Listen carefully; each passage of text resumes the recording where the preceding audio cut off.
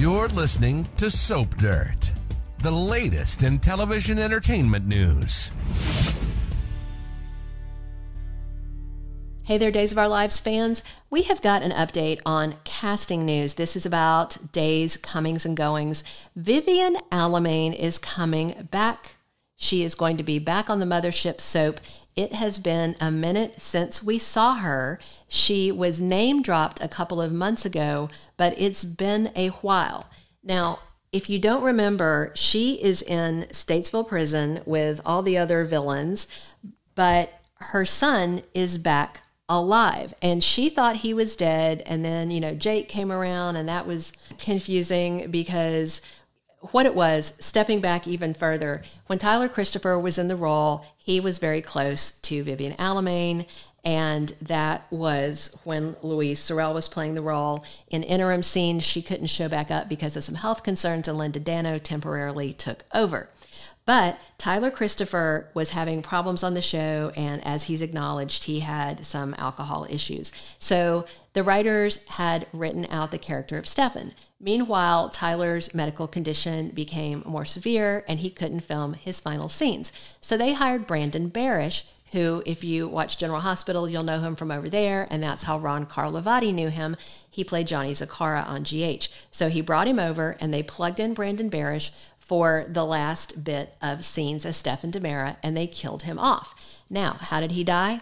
He was shot. And it's very important because this ties back into Vivian Alamain and her return. You might remember that Lonnie Price had a gun trained on Vivian Alamain. There was a standoff in the park, and Lonnie was ready to fire on her. And no doubt Vivian is a she-villain on Days of Our Lives and probably deserved that bullet. But Stefan freaked out, and that was Brandon Barish in the role then, and he jumped in front of Vivian, and he took a bullet for her. He took a bullet in the heart, and it killed him. At the time, everybody was distraught. Vivian, of course, was distraught. Gabby was distraught. She begged Dr. Rolfe to find a way to bring him back. Dr. Rolfe said, "I can't do it. There's no life left there," and, because he was shot in the heart. Then we fast forward to late 2022, early 2023, and we find out that Stefan has been in cold storage this whole time. And meanwhile, after they killed off Stefan, fans like Brandon Barish. And so Days of Our Lives decided to bring him back. Part of the problem with Days of Our Lives filming so far ahead is they don't know what's going to be a popular storyline, what's going to be a popular new character, and they make decisions without knowing ratings and fan sentiment. And so they killed him off, and then when the shows aired 6 months later, then they hear fans going, "Oh, we love Brandon Barish. We want him back." And so that's why they invented the character of Jake Lambert, a.k.a. Jake DiMera, who was Stefan's secret twin. So secret, in fact, that Vivian Alamain didn't know anything about him. He was one of those, mysterious soap twins that's given away to someone else to raise. So Jake was around, and fans like Brandon Barish, but they didn't like the character of Jake. The bottom line was they wanted Stefan back. Even when they took Grease Monkey Jake out of his overalls and put him in a suit, fans still wanted Stefan Octavius DiMera back. And so what they did was then, in very high soap fashion, Days of Our Lives killed off Jake and then took his heart and put it into his twin, whom Rolfe had been conveniently keeping in cold storage, and then bang, we've got Stefan back.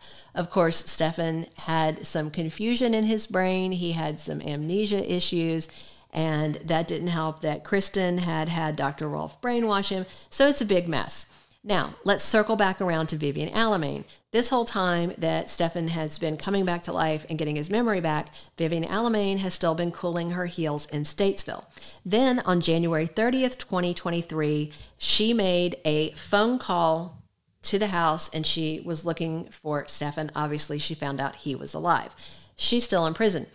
but we didn't get to see her, so it wasn't an actual appearance. But now Vivian Alamain is back in the flesh. She's back in person. Louise Sorel is back in the role. We are going to see her in the next few weeks. Now she's still in prison, so it looks like Stefan is going to have to go see his mom at Statesville.